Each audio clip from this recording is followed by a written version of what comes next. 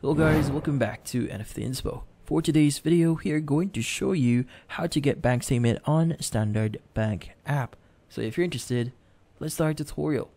Now, in this case, to access your account details and check your balance, begin by logging into your app. Once logged in, locate the tile that displays your account information and current balance. This tile is typically found on the app's main dashboard or home screen for easy access. Next, navigate to the section labeled Your Documents within your account details. Now this section, or in this case where you can access various documents and statements related to your account activity. Tap on the view option to proceed further. Now upon selecting view, you'll be presented with the option to choose the time frame of which you'd like to view your statements. Now depending on your preferences and requirements, you can opt to view statements covering a period of 3 months, 6 months, or even a full year. Now, if you prefer a concise overview of recent transactions, you might choose the 3-month statement for a more comprehensive view of your account history.